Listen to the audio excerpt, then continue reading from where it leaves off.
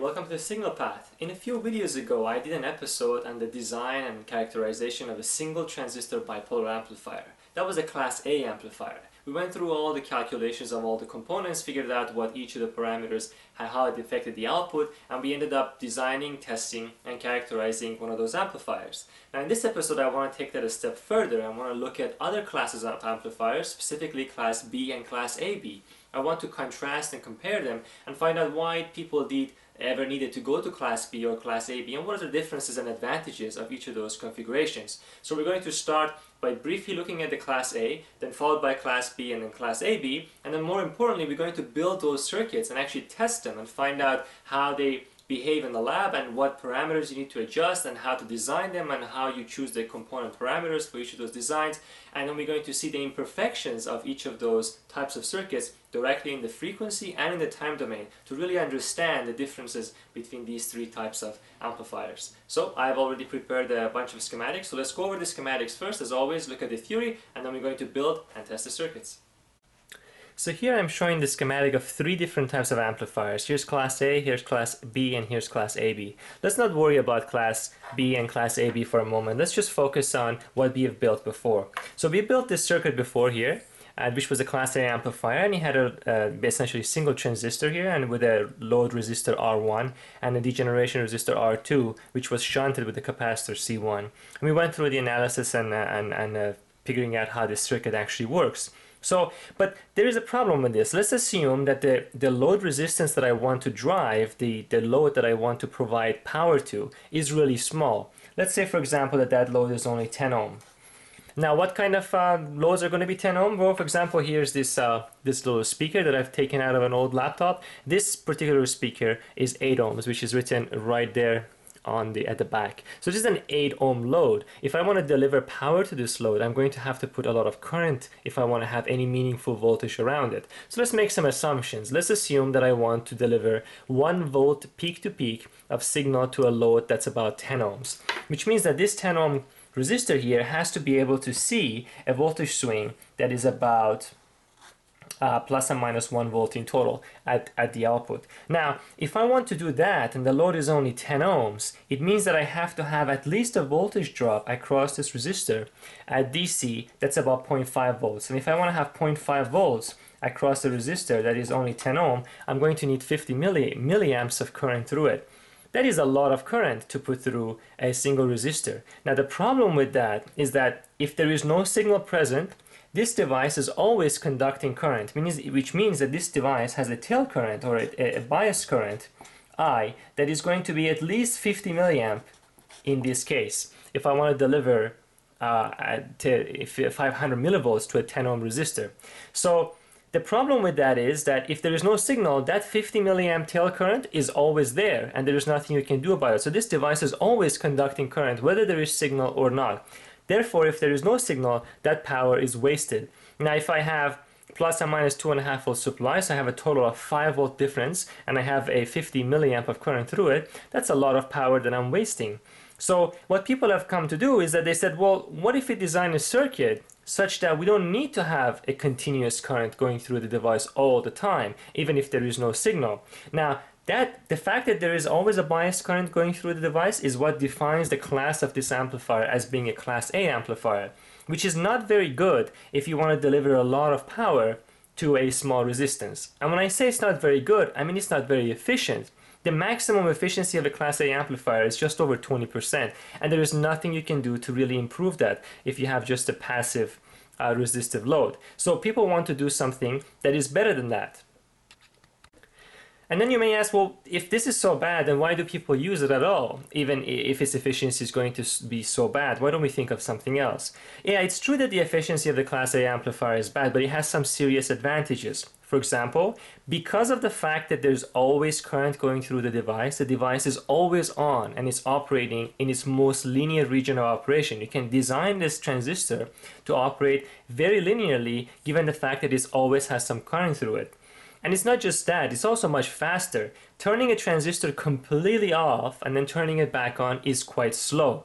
So the transistor that always has a current going through it operates at its fastest region of operation, depending on the dimension of the device and the total current that's through it. But without getting into too much detail, two of the main advantages of a Class A amplifier is that it can be made really linear, and it can also be made to be really fast. In fact, if you look at any circuit operating above 30 or 40 gigahertz, none of those circuits really are built using Class B amplifiers or Class AB amplifiers. Typically they are Class A because they're so fast.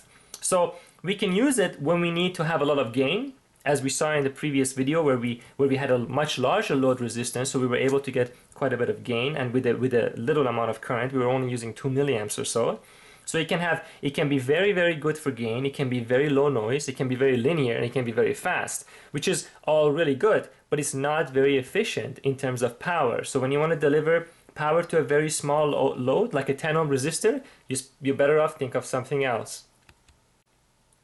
And that brings us to Class B. Now the beauty of Class B is that the devices in Class B amplifier, here I'm showing the most simple case, aren't always turned on. Let's for example take a quick look at this. Imagine that the input voltage here is 0 volts. So if I put 0 volts here, let's see what happens to the region of operation of these devices. This load resistor, which is 10 ohm, which is the load that I want to deliver power to, like a speaker, the end of that is connected to ground also. So if you make an assumption and assume that this is also 0 volts to start off and see if that meets the criteria, if this is 0 volts, the output has no current in it, that means the base emitter voltage of transistor Q1 is 0. So this device is turned off. So there's no current in it. And the device at the bottom also has its emitter base voltage equal to 0 volts. So that also is completely turned off, which means that when there is 0 volts at the input, there is 0 volts at the output, and the total DC current going through the output is 0. So this circuit consumes no power if there is no signal present at its input, which is perfect, because if there is no signal, why should you be burning any power? Now, the reason it's using two complementary devices, an NPN and a PNP, is that the NPN device only reacts to positive input voltages because you need a positive base emitter voltage in order to turn this device on. And you need a positive emitter base voltage to turn this device on. Which means that this guy can handle the positive swing of the output, and the bottom transistor can handle the negative swing at the output. And when they are operating in this fashion, when they're configured like this, they work as a push-pull configuration, and then therefore they can produce a complete sine at the output. So if I were to put a sine input, and I will get a sine output, and the gain is positive because during the positive cycle of the input signal, transistor Q1 operates as an emitter follower or a common collector, and at the negative swing, then the bottom transistor operates as an emitter follower or a common collector amplifier. So the gain in theory is approximately equal to 1 if the load is not really small. Now this is all nice and beautiful and has no current consumption, but it has a major problem. I don't know if you can detect it by looking at it, but think about what it takes to turn this device on. Let's focus on the top device, for example. As the input voltage rises and it starts to go up until about 0.6 volts or so, the base emitter junction of the transistor Q1 is still turned off, and there is no current in it. So there is a region between 0 volts to 0.6 volts or so where this device is not on, and this device is not on either. So there is a region between 0 to 0.6 where the output does not change even though the input is changing. And that's also true for the negative voltages as well. As the input voltage goes below 0, up until about minus 0.6 volt, the bottom device is still not turned on, which means that there is a big region at the input between plus and minus 0.6 volts where the output doesn't move at all even though the input is moving. Well, that's not very good, because that means that not only the output doesn't react to any changes at the input, the devices are completely turned off, so the output doesn't even know that the input is changing. So if I were to plot or just kind of estimate what the output would look like, is that at the beginning, let me draw it somewhere where you can see it. So at the beginning there is nothing, and then the output begins to move, and then there's also nothing before the output begins to move. So you're going to get this really ugly waveform where you're missing part of your sinusoid. So this kind of response is in reaction to an input that looks like that. why I do it in inverse, but you get the idea. So what we need to do is we need to figure out a way to solve this problem. And first we have to understand, well, what is exactly the problem? The exact nature of the problem is that between 0 to 0.6 volt, this device is off, and between 0 to minus 0.6 volt, this device is off. So we have to help these devices turn on faster, which means we have to give them a 0.6 volts and a minus 0.6 volts in order to keep them just at the edge of being on. We don't want them to be turned off so deep into being off in the off region where we need to spend 0.6 to turn them on. We want to give them that 0.6 and keep them at the edge of being turned on. That will bring you to a class AB amplifier. So for a class AB amplifier, we're inserting the diode D1 and the diode D2 into schematic. So just exactly the same thing, I've just added those diodes. Now let's see what that does. Well, if the input voltage here if the output voltage is 0 volts, and I go across the emitter base junction, this node can be at 0.6 volts. In this case, this transistor is at the edge of being on. And if this is at 0.6 volts, we're jumping across another diode, but this time in the reverse direction. So now this voltage ends up being back to being at 0 volts. Now we follow it the other way. If this is at 0 volts and we're going down through this diode, then this voltage is sitting at minus 0.6 volts. And then we're going across another base emitter junction, except in the opposite direction, which brings this voltage back to 0. So this condition that you see here, 0 here, 0.6 here, minus 0.6 here, and 0 here, is perfect because both of these devices are at the edge of being turned on, or they have very little current, maybe hundreds of microamps through them. And they're at the edge of being turned on, but still the total power consumption is extremely small. Here the total power consumption was 0 when there is no input, but here the total power consumption is just above 0, but very, very low compared to this scenario where we would have to have 50 milliamps going through it just so we can satisfy the 1 volt peak-to-peak voltage swing that we want to deliver.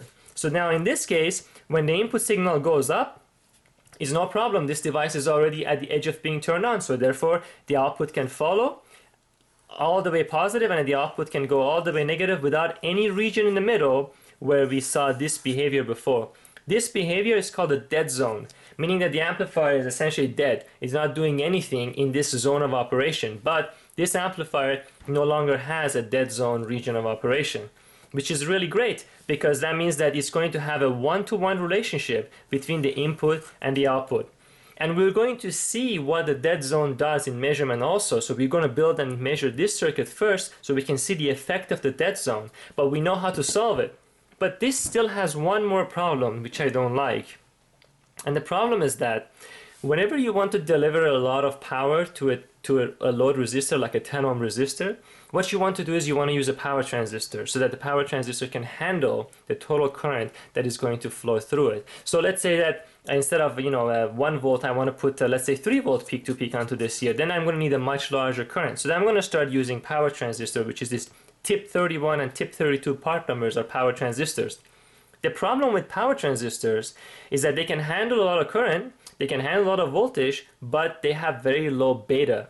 So they have very low current gain of the transistor itself, meaning that the base current, if you remember from the previous video, that the base current, where can I write that? IB is approximately equal to the collector current divided by beta, which means that if the collector current is very large and the beta is very small, the base current can still be significant, meaning that the base will require the source to provide it with current or to accept current from the source. This means that the input impedance of the base is actually quite low. So it has a low input impedance, and I want to fix that because if you want to drive this amplifier from something that has a high output impedance, then the low input impedance of this is going to cause a problem. So what I want to do is I want to, instead of providing the base current to these transistors myself, I want to build another circuit to provide that current for me. And the way to do that is to introduce another amplifier instead of just having the diode here, which will the current can just freely flow through. So for that, we enter the final schematic, which is a class AB amplifier, a class A followed by a class AB amplifier, which now has a high input impedance. Now this circuit may look complicated, but in reality is not complicated at all if you go through it step by step. And I have added some other components here and I'll explain why. So we have a transistor Q3 and a transistor Q4. Those were the two transistors that did the push and the pull as before. Here's our output load. But let's forget about those two other resistors for now. Now instead of having a diode there, if you remember, here I added the diode D1 and I added the diode D2. Instead of just using actual diodes, we're going to use transistors that have a junction that are themselves diodes. Remember that the base emitter junction of a bipolar transistor is a diode. So I can remove that and use the transistor itself. And this is exactly what I've done here. I've removed that diode and I've used a transistor in its place. Now this transistor is operating as an emitter follower itself. So if we start from here, we go through the base emitter junction and we gain 0.6 volts. And then we go back through the base emitter junction, we lose 0.6 volts. At the bottom, we go through the base emitter junction, we lose 0.6 volts, and we go through the base emitter junction here, we gain 0.6 volts. So in fact, when there is 0 volts here, we have about 0.6, 0.7 volts here, 0.6 minus 0.6, oops, and then we end up with 0 volts at the output. So it works exactly like this guy, because it also has 0.60, 0 minus 0.60, and here we have 0 going through the base emitter, 0.6 going through the base emitter, 0, and then 0 going through the base emitter, minus 0.6, again base emitter, 0. So in reality it works very much the same, but of course this means that I'm going to have to build a common collector amplifier or an emitter follower here, and I'm going to have to build an emitter follower here, which then themselves consume current.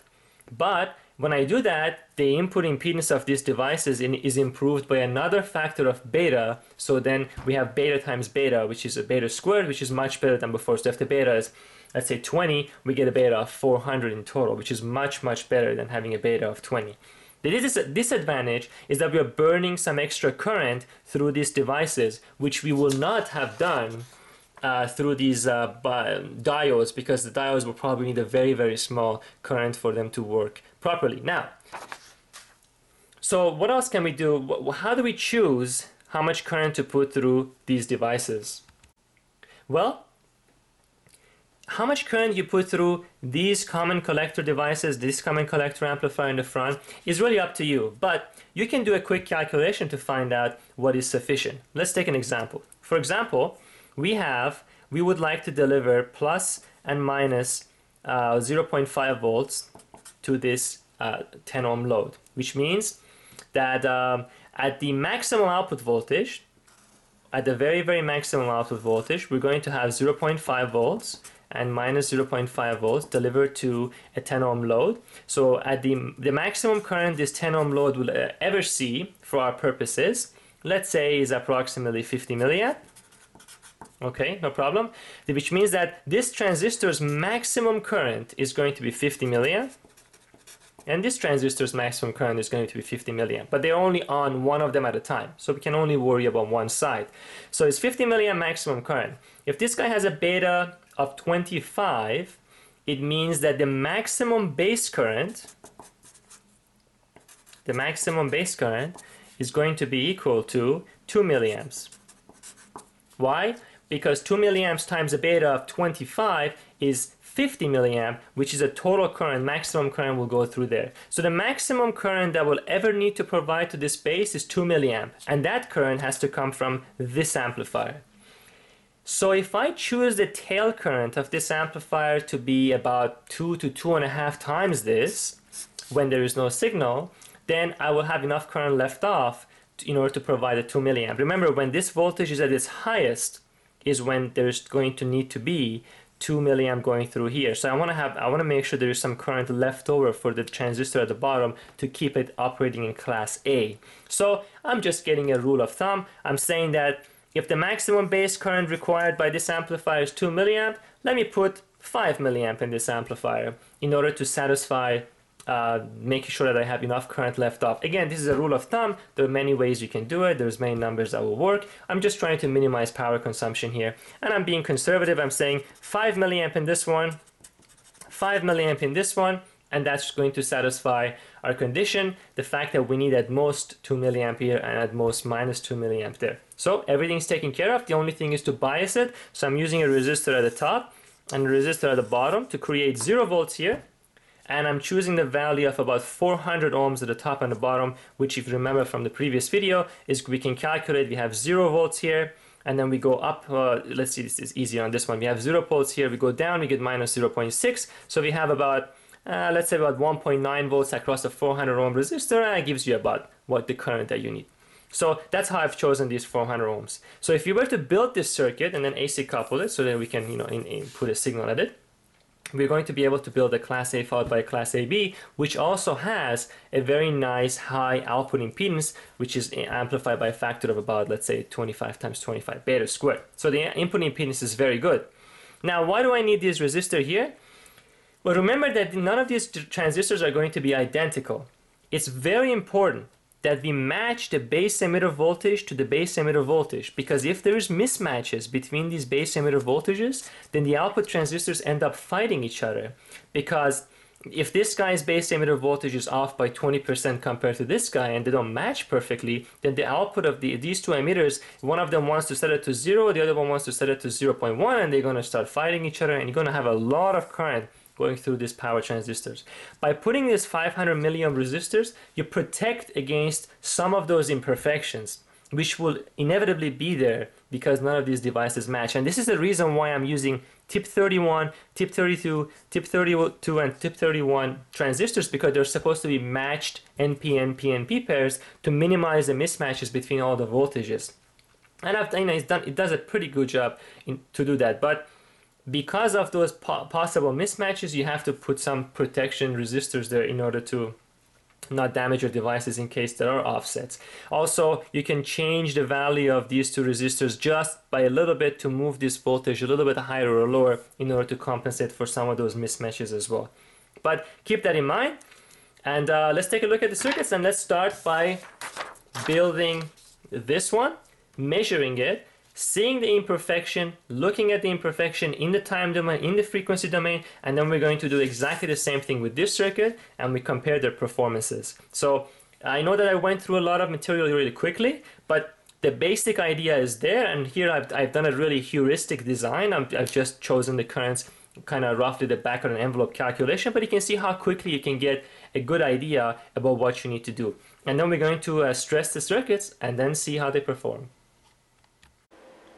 So before we get started, I'm just going to give you a quick shot of the lab. People have been asking me to do a little quick overview again of the stuff that I have going on in the lab. So the only new additions is I bought a Heiko used soldering iron, which I'm really happy about. I also had bought this a while back, and if you're buying one of these guys, make sure that you open this and fix up the cabling, because it has some exposed wires, and make sure you glue it very carefully and so protect yourself in case something goes wrong. I have a bunch of experiments lined up with these guys. I haven't done those yet. A lot of different equipment here that I can use to do more videos. We saw this guy that I repaired in one of the older videos. We've seen me use a bunch of these stuff in the past. You've seen, of course, we're going to use this guy again today.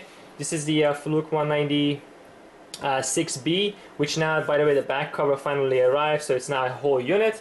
The Weehai screwdrivers, which I've talked about. This I've just recently bought, which I'm very happy with. I bought this used on eBay for $300 with free shipping, which I consider to be a very, very good deal.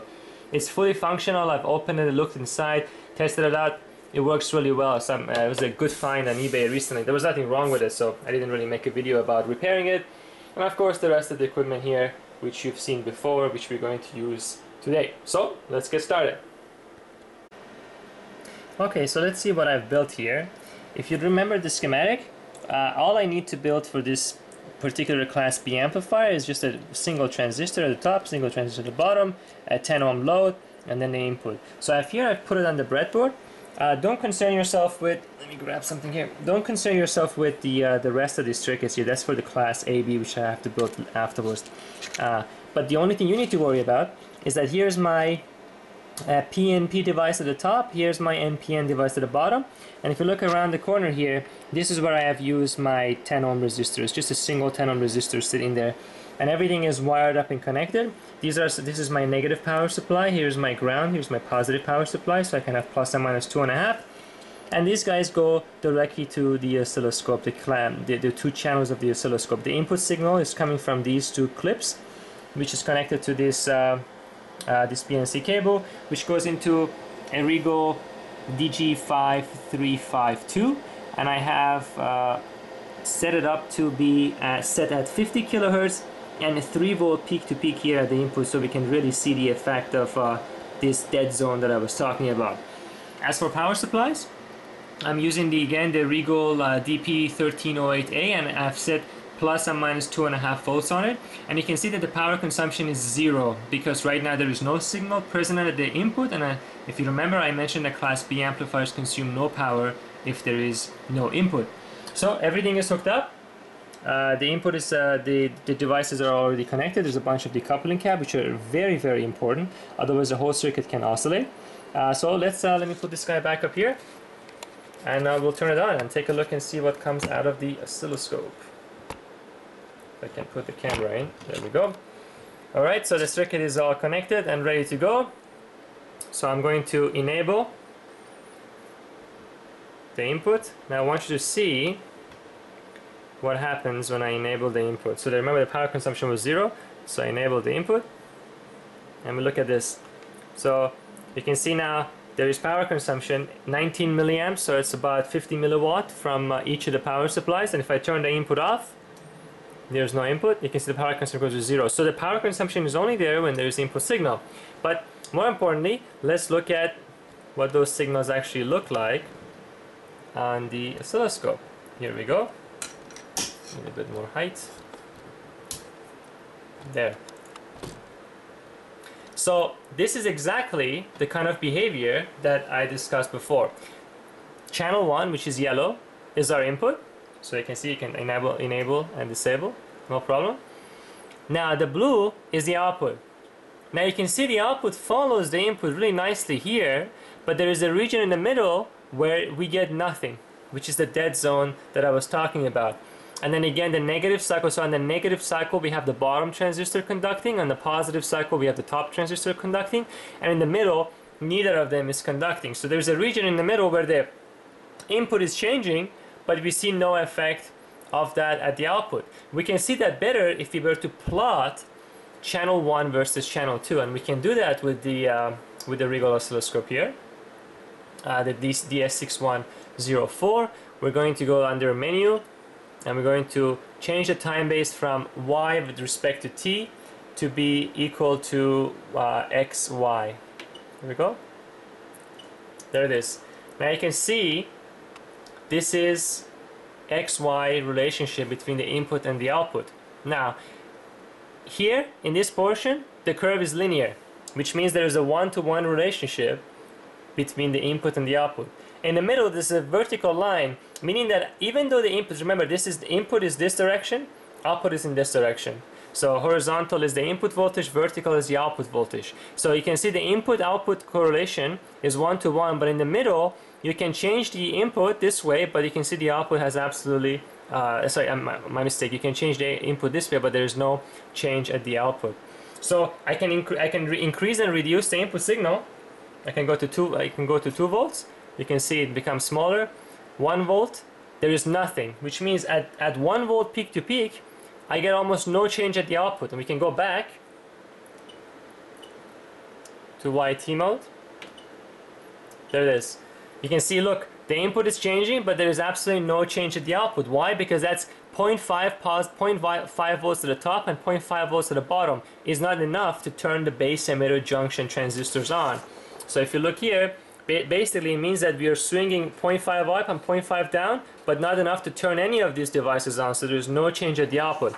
So even though there is a 1 volt peak to peak input, we get nothing, so that amplifier doesn't do anything. And if I were to increase the output voltage, I can go slower from 1, see 1.1, you can begin to see the top transistor turn on, you can begin to see the bottom transistor turn on, and I can push it further, further, and further, and further. You can see that the dead zone becomes a smaller portion of the overall waveform. But the dead zone is certainly there. So if I keep it at 3 volt peak to peak, you can see the damage that it is doing to the output signal. Well, this looks bad, but how bad really is it? Is it really going to do so much damage? Well, a better way to see it is to see it in the frequency domain and see what that does to the spectrum of the signal. So I'm going to connect that up. I have this cable here, which is directly going to all the way to, if I can get it, to the spectrum analyzer. So that cable is just running this way. So I'm going to connect this guy to the input. First, let's take a look at the input, then we can take a look at the output. So let me reduce the input signal swing to 1 volt. There we go. And I will disconnect these signals, and I will connect it to the spectrum analyzer so we can get a reference of what we should be expecting. Make sure it's there. There we go. So let's take this guy to the spectrum analyzer.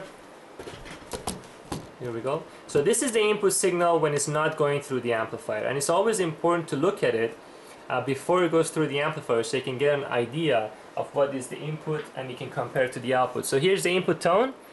If I do a peak search, you can see the marker is at 50 kilohertz, and it says minus 1.86 dBm, and it's sitting there at exactly at 50 kilohertz, and it has some residual harmonics itself. That's coming from the signal source. It's all the way down here, but you can see the second harmonic is there, and so on, and the third and fourth, and so on. So you can see that it's not perfect, but it has the difference between the fundamental and the second harmonic is quite large, which is no problem in terms of signal purity, and you can see the signal looks quite sinusoidal on the oscilloscope. So what I'm going to do is I'm going to disconnect it and connect it to the output. So I'm not going to move the camera, I'm just going to connect it. So I'm disconnecting the input right now, connecting the input back to the circuit. Okay, I've connected the circuit to the output, so I'm going to enable it. And there we go. Oh, in fact, it's actually too much. Oh, no, maybe it's okay. So let me reduce the amplitude a little bit. I think I'm overloading the spectrum analyzer. Okay, now the spectrum analyzer is recalibrating itself, but anyhow, I will stop in a moment. So you can see that just the mess that appears in the spectrum domain once we, again, you can see the fundamental tone is there. That fundamental tone is still our most dominant tone. It is sitting at minus 6 dBm. That's our fundamental tone. It's still bigger than everything else, but just look at the mess that comes out of the circuit because of that dead zone. Imagine passing an audio signal through this and how horrible it will sound once you have this much distortion coming out of your circuit. So it's completely unusable as far as getting any meaningful data out of this. So that's why that dead zone is so detrimental to the performance of the circuit. And you can see this is the signal that you're looking at. That's the input and that's the output. You can see the dead zone right there, and that results, even though you saw the spectrum of the first channel A, how nice it was, and the second harmonic was 40 dB or so below the fundamental. Here you can see that the second harmonic and the third harmonic is actually almost right there. Is maybe just under 10 dB, maybe 7 dB below. So that's pretty terrible in terms of total harmonic distortion. The total harmonic distortion of this signal is awful and completely unusable. So that's the lesson to that, is that even if something doesn't look so terrible in the time domain, you cannot trust that. You should always rely on what you see in the frequency domain, because frequency domain has a much wider dynamic range. You can detect so much more than you can detect with your eyes alone, as opposed to looking at it on the oscilloscope. But you can see the impact of the Class B amplifier and why we don't want it to look like that. So now we can actually move on to Class AB. So here's the Class AB amplifier. Actually, it's Class A followed by Class AB. So here's my Class A emitter followers, the two that I showed in the schematic. And here's my Class AB amplifier, which is biased at the edge of being turned on. Everything else is decoupling. And here's my resistor divider at the input, and I'm using a potentiometer here to get rid of some of the mismatches between the devices, which can be very important. Right now there's no signal being applied, Signal is 1 volt peak to peak, but it's turned off. And you can see that there is some power consumption, about 17 milliamps or so, because I'm putting about 5 milliamp per front class A amplifier, and there's some current going through the resistor divider, as well as some current due to the mismatches between the devices. So the current consumption is not zero like it used to be with just a pure class B, but this is a class A plus class AB, which has all the advantages that we talked about. So now if I were to turn on the output, you should see a significant improvement. Here we go. There it is, and you can see how much nicer we have. We have the output, which is blue, following perfectly the input. We can see perfect linearity between the input and the output. There is a little bit of loss through the circuit because there's the front-end emitter followers don't have a gain of 1. Everything has a gain of just under 1. So the input signal swing is 931 millivolt peak to peak, and the output is 770 millivolt peak to peak. And the difference between that is the loss of the circuit. But I can provide it with more input. For example, you can see it works quite well. Still works even applying 2 volt peak to peak, and it has a nice linearity, so we can plot it again in terms of the input versus output, and we should see a perfect line because there is no dead zone anymore. And there it is. You can see it's nice and linear, and there is a one-to-one relationship between the input and the output. You can see and turn it off and turn it back on. Now I'm going to increase the input continuously, and then we'll see something else. You can see that it just means that the input is growing and the output is growing, and beginning to see something a little different. There we go. So here's it's a relatively easy one, but here's my puzzle for the day. I'm not going to show you the time domain because I'll give it away. So somebody tell me, why does this happen? I have now increased the input signal swing to about 5 volts. And you can see that it happens. I'm going to make the input smaller, so you can see it's nice and linear. Increase the input signal, and then we get this really weird effect. So I'd like you to tell me why does that happen and how we can avoid it and where that is coming from. And it shouldn't be very difficult, but it's something to think about. So let's go back to the time domain. Like so. Oops. Like so. There we go. Here's our input and output. So right now it's delivering 2.8 volt. I'm giving it 2.8, giving 2.4, and that's when the power consumption is quite a bit higher because we're delivering a lot of power. But you can see the efficiency is significantly better than before. And if I were to turn off the input, I'm turning it off now, the power consumption goes down to 17 milliamp, which was the initial because of the class A amplifiers and so on. Turn it back on, and when we're delivering power to a 10 ohm load, you can see that power consumption goes up significantly, which is what it's supposed to do. So this is a very good candidate for a start of a design of a class AB amplifier for an audio application. Now, as the last little thing, we're going to look at the signal again of our spectrum analyzer, so we can see the performance in the frequency domain.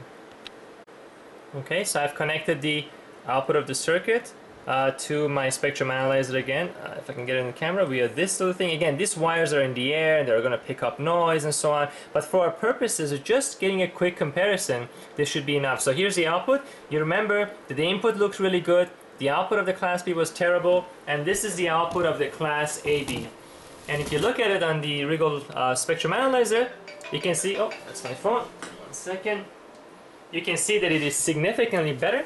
You can see that we have now, it's not as good as before, but it's as a pure signal because there is some distortion which you cannot avoid, but the difference is huge. We have now gotten most of our total harmonic distortion back. Some of these tones are being picked up because of the wires, but don't worry about that.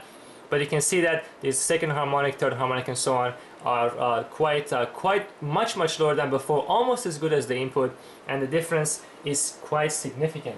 So there it is. We have built this circuit, and we can see the advantages of it. My phone will not stop. You can see the advantages of it, and I'm going to now disassemble this because I don't need it anymore. But please leave some comment, try and answer that question in the comment section and participate in the discussions. As always, I appreciate your really nice positive feedbacks for everything. And if you have any more questions, feel free to share it and I'll try to answer them. And until next time, and some more new experiments.